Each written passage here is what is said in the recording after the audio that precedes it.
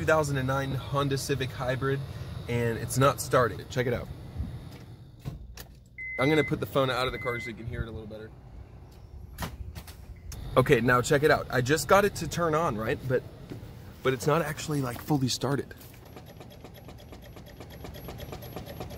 AC compressor is completely stuck. All right, so I just took the serpentine belt off. If it starts, it means it's the AC that's the problem. So I managed to find a belt that has 4 ribs on it and is 38.8 inches long, which is exactly how much I measured was required to wrap it around the 3 pulleys without wrapping it around the AC compressor down there. I just drove with this belt bypassing the AC compressor and it worked perfectly.